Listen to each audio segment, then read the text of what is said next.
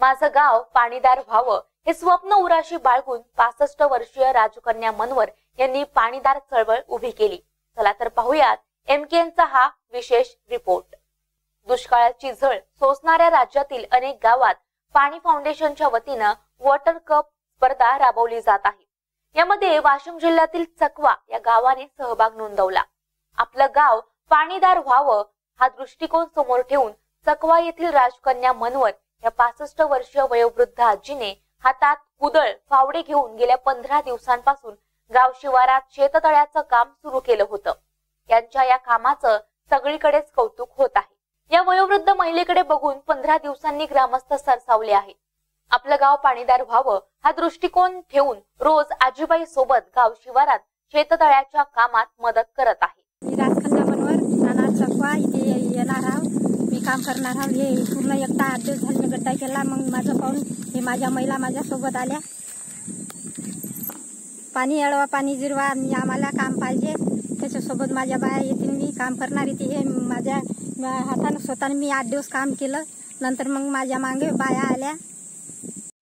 माझं नाव मनोरमा चंद्रमणी इंगोले आहे। मी चकवा या गावची रहिवासी आहे। आमच्या गावामध्ये सर्वसाधारणच लोक राहतात। पाण्याची बरीच हँडपंपांनी व्यवस्था केलेली आहे। तरी पण पाणी हँडपंपचं दूषित असल्यामुळे आमच्या गावाला सुविधा केलेली आहे ग्रामपंचायतनी। ग्रामपंचायतच्या विहिरीमधलं पाणी एका महिन्यातच संपलेलं आहे। त्यासाठी दुसऱ्या विहिरीतून पाणी घेणे आणि परत रात्रीची लाईट नसली तर आणखी दिवसा पाण्याची अडचण, सर्व गोष्टींची अडचण असल्यामुळे सर्व बायांनी आणि सर्व यांनी आणि याच्यामध्ये सर्वात जास्त मोठा सहभाग आहे रवींद्र इंगोलेचा। त्यांनी सर्व ही चळवळ घडून आणल्यामुळे आम्ही सर्व बाया इथे येतो आणि दररोज आम्ही श्रमदान करतो।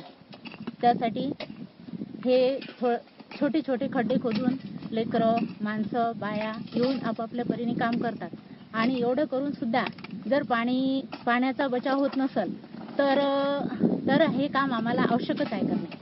त्यामुळे आम्ही मंगळूर पीर तालुक्यातील चकवा हे 616 लोकसंख्या असलेलं गाव। गावात पाणी टंचाई 5वीलाच पुजलेली। त्यामुळे दरवर्षी उन्हाळ्यात मैलोन मैल पाण्यासाठी होणारी भटकंती थांबावी आणि माझं गाव पाणीदार व्हावं हे स्वप्न उराशी बाळगून 65 वर्षीय राजकन्या मनवर यांनी शेततळे खोलीकरणाचे काम सुरू केले। 15 दिवसांनी त्यांना प्रतिसाद देऊन गावकरी कामात मदत करत आहेत। 65 वर्षीय वयोवृद्ध आजीबाईनं श्रमदानात गावातील नागरिकांचे हात एकत्रित करून श्रमदानातून जलक्रांतीचा संदेश देण्यात येणार यात मात्र शंका नाही।